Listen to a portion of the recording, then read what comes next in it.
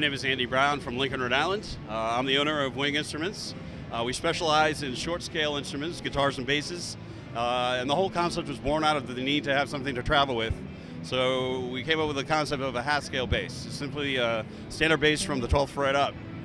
And it sort of evolved into a neck through design at 18-inch scale and a 30-inch scale design, which is actually in the standard range of a normal bass. Right. But this year we came out with a full scale guitar called the Flight.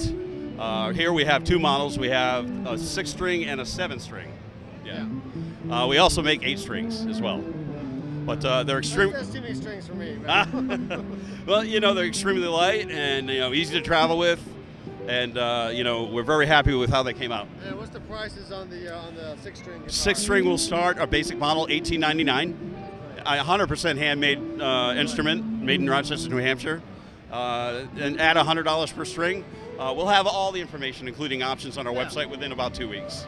Yeah, I saw some video online, and absolutely. I saw it was pretty new, so I didn't. Yeah, the guitars are brand new. These are the first time they've ever seen the public. That's great. So, I love it. thank you. Our website is winginstruments.com. So, how long have you been making instruments like this? I started the company in 2015. Okay. After I proved the concept at a Winter NAMM bass bash. Essentially, slung one of my prototypes over my shoulder, walked in, a bunch of bass players came up to me and said, "What's that? Where can I get one?" So, that's cool, yeah. Yeah, we've been in business 3 years. Actually, really good volume, and the line keeps evolving year after year. Yeah, the instruments are gorgeous, and I like that you've included like a POG circuit in some of these. Yes, that's one of our options. Is on the shorter scale basses, they're naturally tuned an octave higher than a standard bass.